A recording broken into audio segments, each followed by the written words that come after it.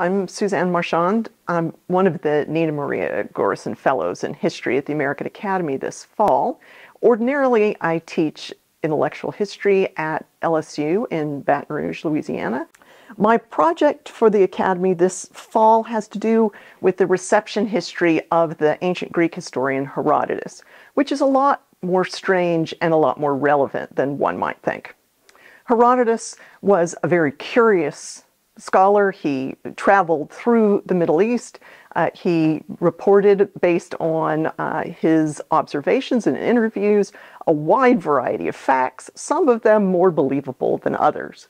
My interests in Herodotus have to do with two major things. The first of them being the instabilities in the text, which allow one to tell the story of Western civilization in a myriad of different ways and to undermine other people's accounts thereof.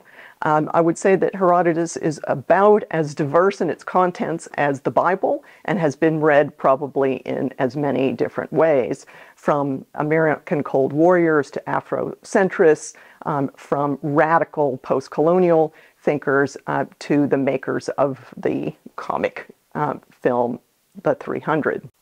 Herodotus was known in antiquity as well as in the modern era as both the father of history and the father of lies.